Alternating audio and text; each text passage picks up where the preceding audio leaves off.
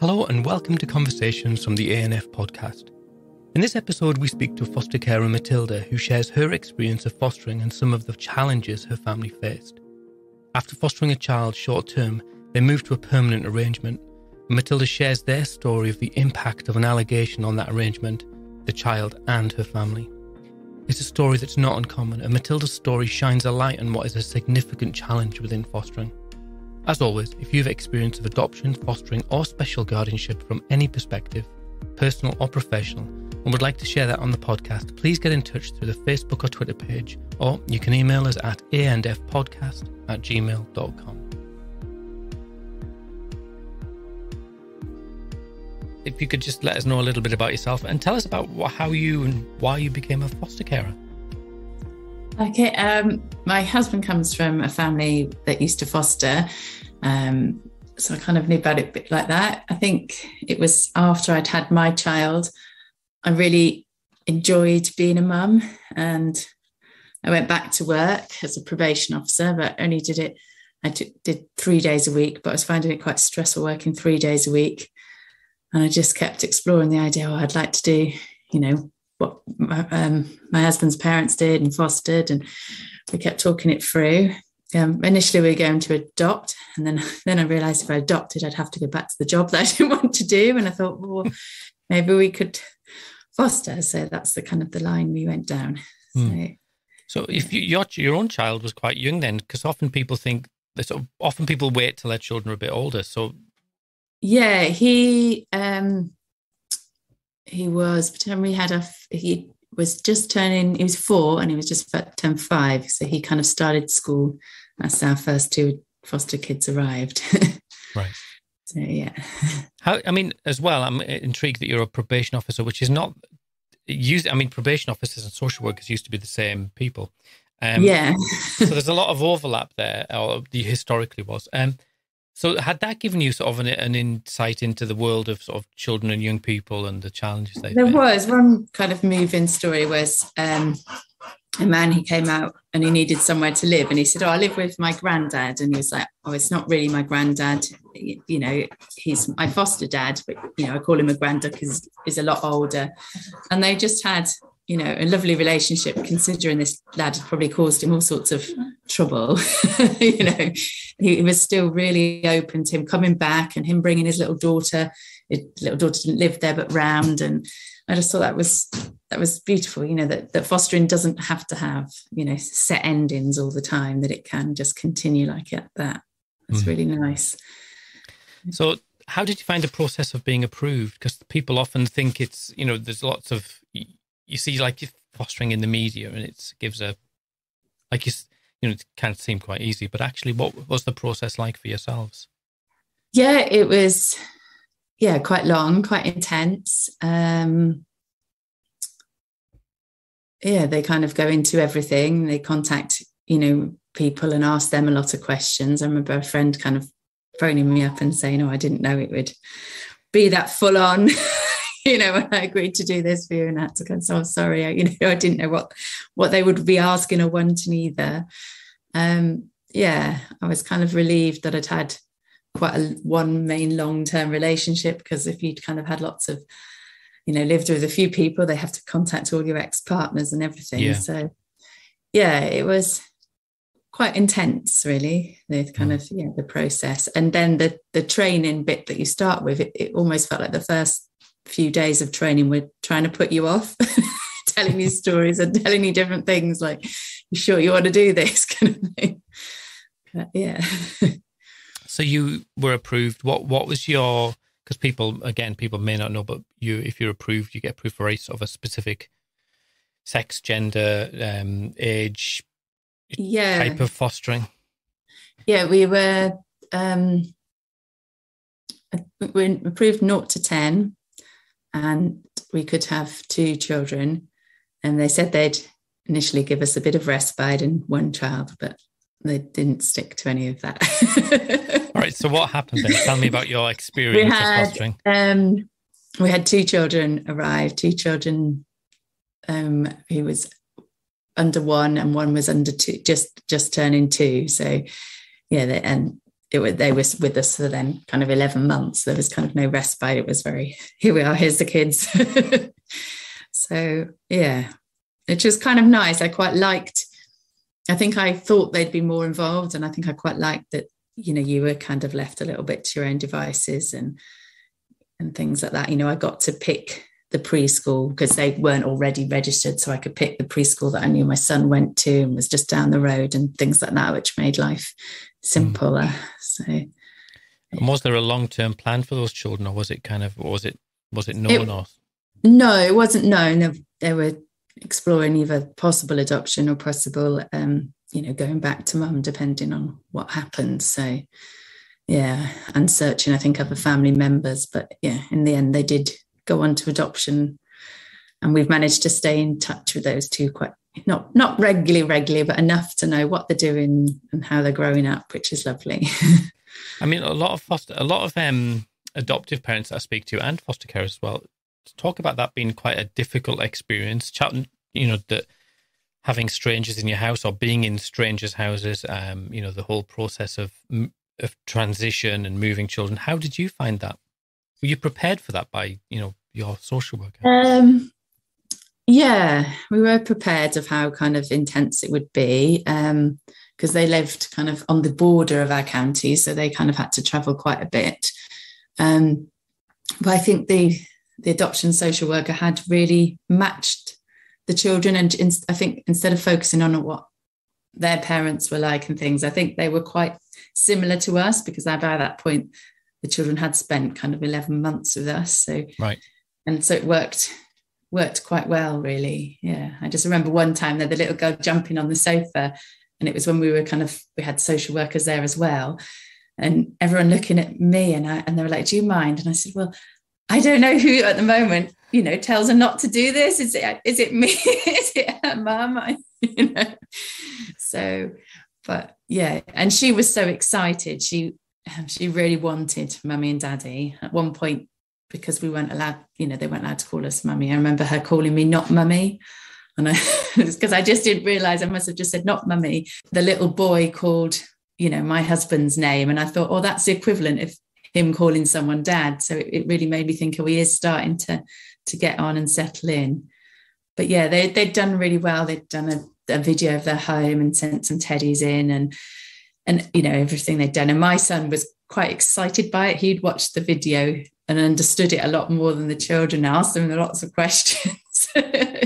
So I think at one point we had to have a meeting when he was around his granddad's, he didn't take over the whole process.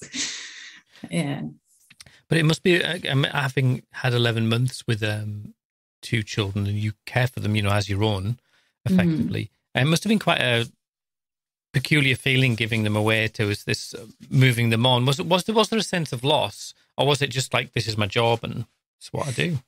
No, there was a definite sense of loss. I think particularly to the young boy, because he was very clingy. I think because I could see how well the girl had kind of accepted this and realised now I'm like all my other friends at preschool. I've got, mummy and daddy. But yeah, there's a definite sense of loss. And I think that stays with you. It gets much less, but you are kind of always think, wonder about them. And, if they'd stayed with us, even though, that wouldn't be possible, you just kind of think, oh, what would it be like? And so your brain's always kind of there with a little bit of loss. But I think because I know they're doing well, that helps, Yeah. So. Yeah, it's a difficult time. And so then I know when we got in touch, you were sort of wanting to talk about a specific aspect of fostering. So can you sort of run me through that story, that narrative? What happened? Yeah, so we had a child come, well, she came to us on respite, and then her placement with her aunt and uncle broke down. So she was moving then, because we were moving house. So she moved with us. And by that point, she'd been with us only a couple of weeks, but she'd decided she wanted to call us mummy and daddy. And because there was no contact with birth family other than an older brother, we were allowed to do that. And then after a very kind of quite a stressful lockdown with her and having to do a lot of different work with her, we decided we'd go to panel and it would be made permanent. And I suppose it's just the experience of how quickly permanency can break down. And, you know, you know in your head it's still not adoption, but I think you kind of think, oh, you know, it went to court, it took a process, it will take at least a process to break it back down, but it can just be one person's decision. So how old was the young person? She came to us at respite and she was 6, and then she was with us properly when she was 7, and then and she stayed with us till she was 9. So, because permanency is it's a peculiar sort of, like you say, it inhabits a peculiar legal world. It's neither this nor that. It's somewhere in between, isn't it? Yeah. Yeah, and I don't know whether we kind of just missed it. We knew that we were still not legally her parents, but you know, we kind of thought it would take quite a bit for anyone to kind of say, "All right, okay, you know, that's not working out. We'll move her," rather than how it happened in the end. It was like on the back of an allegation, and then it was like, "Oh well, whatever happens, she's going." And we were like, "What? You haven't?" The social worker hadn't seen our house, hadn't talked to us, and we weren't at all treated like family members, and maybe we shouldn't have been, and that was the right procedure. But for me, it felt like, you know, even in terms of, I was really relieved when my social worker said they'd conveyed a little bit about where she might be best placed and suited, and it was the same as what I thought, like that she'd be better in a family with no other children. But I was just like, they didn't think to question us about what placement would be good for her or to get a bit of background from us. We were just pushed to the side quite quickly, which was upsetting, really. But, yeah. I mean, I think permanency is a peculiar thing, and as I said to you earlier, I mean, I work with foster carers. That's my sort of bread and butter, and I've been a foster carer, and I think permanency makes perfect sense. This idea that especially for a child, you know, who's 7, 8 years old, at that age, to say, actually, well, this is going to be where you're going to stay until you, well, in some ways forever, isn't it? Because when they were having the conversation about permanency, what was the expectation in relation to things like, you know, was there conversations about post-18 as well? We hadn't had conversations about that, but for us, that's what it meant. It meant, you know, for as long as we're all alive, you're our family. And, you know, that was that. You know, people who needed to know would know. And obviously my parents would know that, you know, that she came to us how she did, but it would be as long as it needed to be, you know, that she didn't have really any other family that were staying in touch. So it would be us and, you know, and her one of her brothers who was, you know, not still a child himself, but he wanted to stay in touch, and that was all we were going to kind of manage and deal with. So, yeah. And was there any sort of lead up to the allegation? We're being careful because obviously we want to maintain confidentiality for yourself and for, you know, the child. But obviously, can you give me any sort of sense of how that happened and what happened? There'd been twice before when she'd kind of made allegations, but with a chat with her other social worker who'd known her since she was 3, and a chat with us. That's as far as it seemed to go. I could kind of say, oh yeah, there was always some kind of truth in the story. Like I grabbed her out of the road. So I was like, yes, I grabbed her. Then my son fell over. So I didn't have time to explain to her, this is why I've grabbed you. So I knew she'd be angry and upset and not really getting what I'd done. So there was always kind of something had happened or gone wrong. And then she'd just kind of tag something on to it, you know. So it was quite hard. I remember once both me and my husband were in the house and she was in the garden screaming, get off me. And I had to say, we're both in the house. We're both together. So I don't know which one you think's doing anything, or, you know, we're going to fall out about it. So there was just this kind of drama that, you know, and the trauma she'd been through and the jealousy that she'd have a lot of the time, that, you know, that she couldn't quite cope. Like if you'd had a really nice day, then then she would have to throw something in at the end or the next day, like, well, I didn't enjoy going to the circus. I don't know why you made me go. And you just had to say, well, I remember your face. You were happy. You were having a great time. I'll just leave that.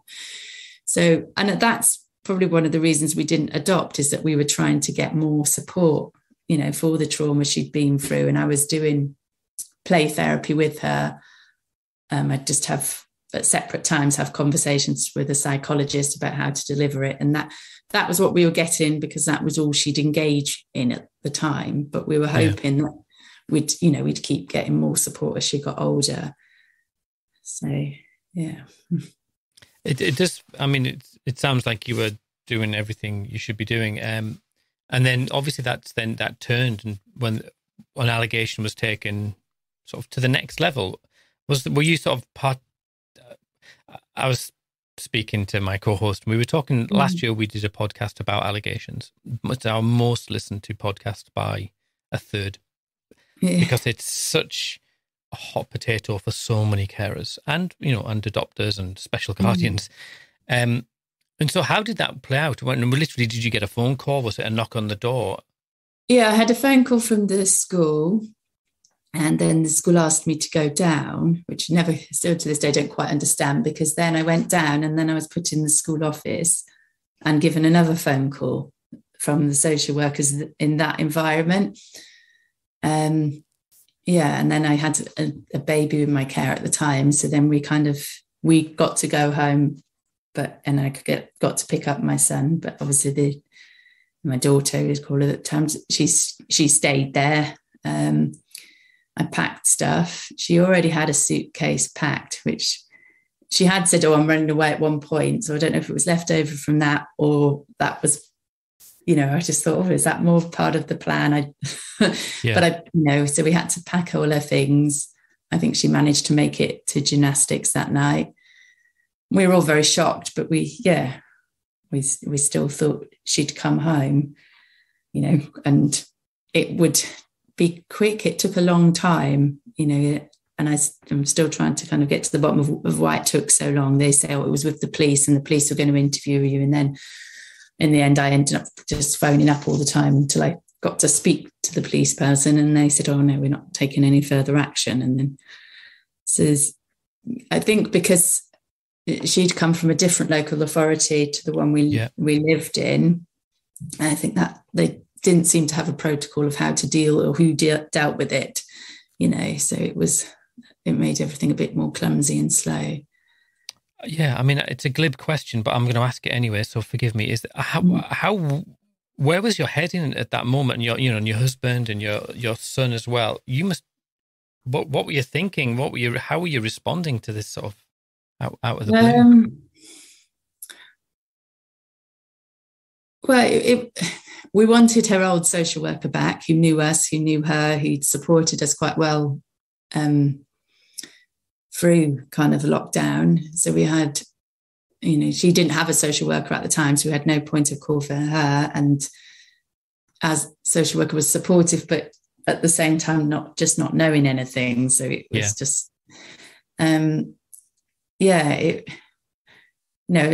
was my son went to that school. I think I'd even applied to be a teaching assistant at that school. So you're just like, oh, what will they think? Or what, you just kind of panic. And I think I went into myself. I didn't know how to tell anybody what was going on, really. Because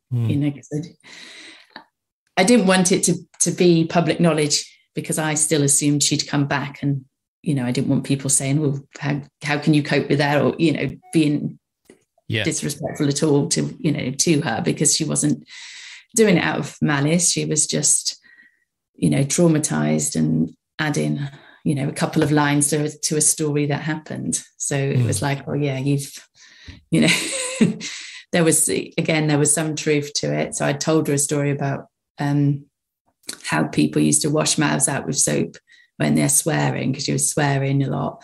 And I was washing my hands with the soap at the time. She said, don't do it. And then she started swearing again. And I put the soap down and I just left her in the kitchen. And I remember that evening, I always normally reconnect, and we have kind of what today wasn't a good day. Let's hope tomorrow's nice. Love you. Good night. And I think, 'cause my husband away, I was shattered. I didn't, and she was still kind of yelling and things. We didn't really reconnect, and I don't think, which was awful. But the next morning she was lovely, so I still had no idea. It was still a bit weird, but yeah. So. I mean, I think you demonstrate what I've perceived, and I've been subject to an allegation as a parent as well, and that there's this kind of rerunning. What could I have done differently? What did I say? What didn't I say? And that can be really isolating and very, which is really difficult. Yeah. And no one really seemed to want to talk that through with me, because they were like, oh, until the police had talked to you, we can't talk about it. And I was like, I wanted to, almost own up to the mistake that I'd made, to say, oh, yeah, look, I held my hands up. I probably said they used to do this, and I probably said it in not a nice voice, because she'd been, threatening all day, or threatening to push me in front of cars on the way home from school. It kind of got to the point, and I know I said something horrible, but I didn't do anything. But yeah, you couldn't have that discussion with anyone really, other than, I think we just kept it between me and my partner at the time, because, it is an ongoing investigation, and no one wants to, unpick it with you. Yeah. And oftentimes you sort of lose perspective as well on, and if it's especially words, because the words in of themselves mean one thing, but all the intonation, the context means everything, doesn't it? Without that, the words can be played anywhere that anybody wants. Yeah.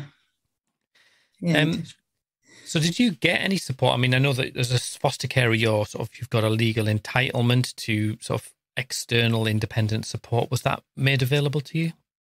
Again, that was difficult because with the two areas I know Fostering Network were there if they'd send someone legally if it went to the police, but there seemed to be some kind of referral that needed to be filled in by someone if I wanted anything that wasn't the legal. So I was, I knew what to do if the situation, went any further, but it didn't. But I didn't really get much support at the time about just chatting it through, but there was some person on the end of the phone, but I don't know, didn't have anyone come, or a lot of meetings seem to happen suddenly behind closed doors, rather than you're used to being invited to all meetings about your child, and then suddenly everything's without you.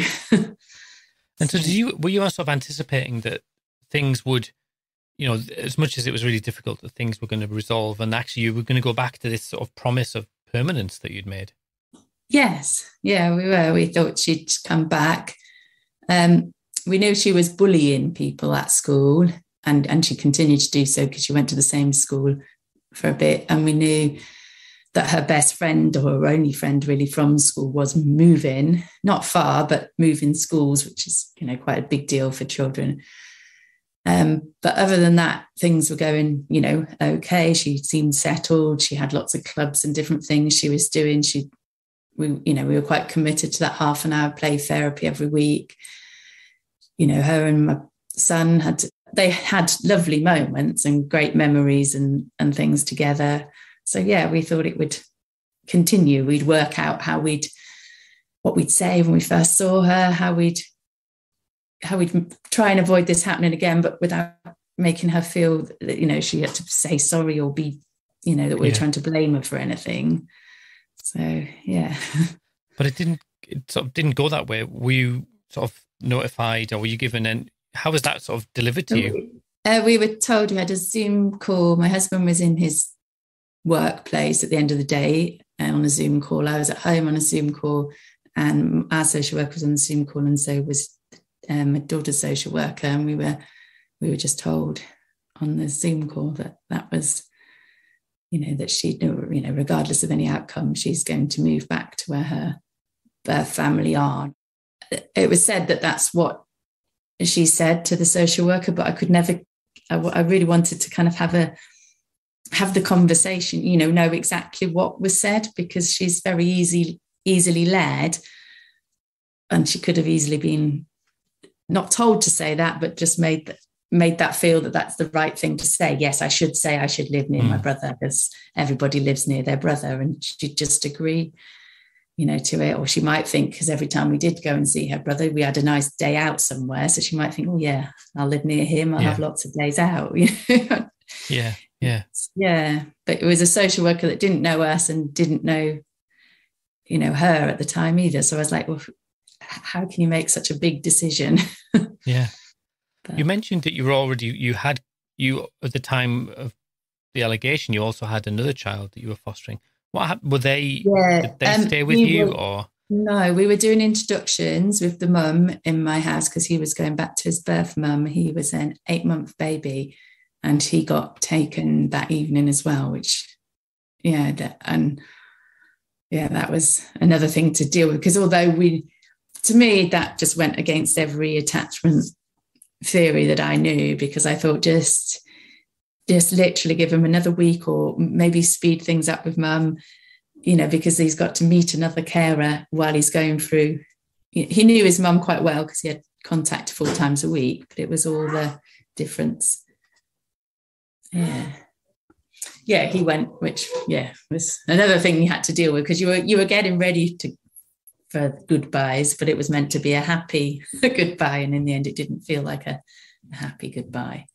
So I mean, it's hard to sort of listen to and not feel, no one comes out of this well. No one comes out of this kind of with a better situation. Yeah. So how do you pick yourself up from that?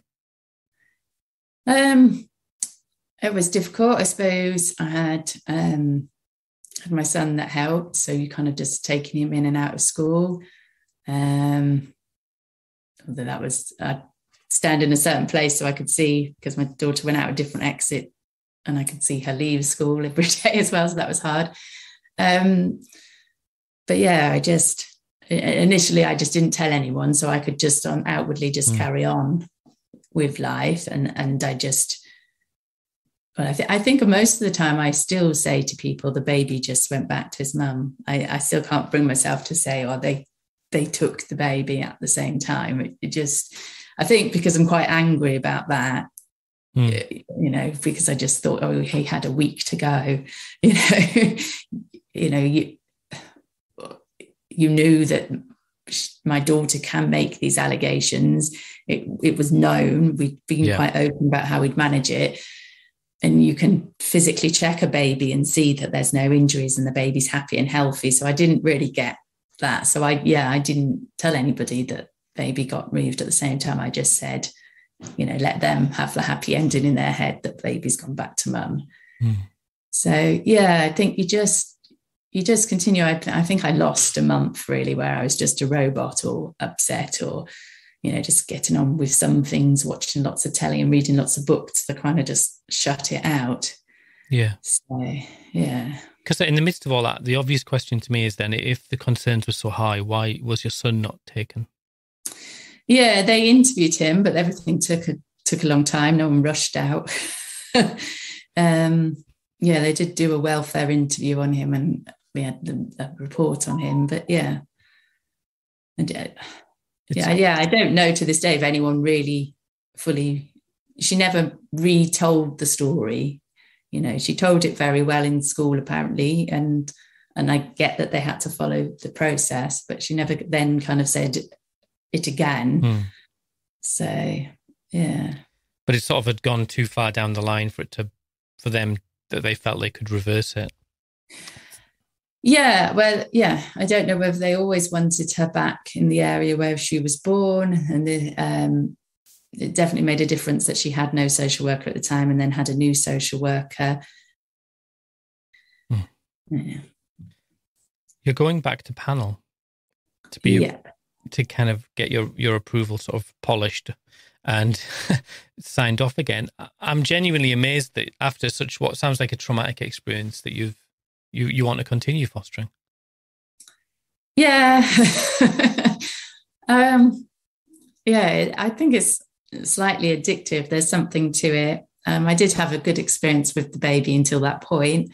And my daughter, although was very challenging, I kind of quite enjoyed all the reading, all the work with the psychologists that we did. And, I can see the progress that she made from when she first came with us, even emotional and behavioral, but also educationally and all that. And I kind of think, wow, okay, this is messed up, but she gets to take that with her, and she gets to take the memories with her. And I think that's what fostering's about, is you make as much impact as you can in the time you've got. And then you just have to, some things are out of your control.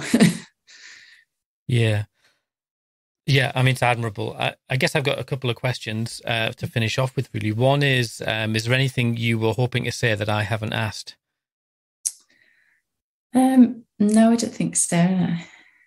Then the last question is, if someone came to you and said, I'm thinking of fostering, what do you say to them? That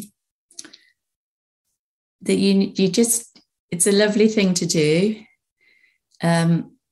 You'll have your heart broken.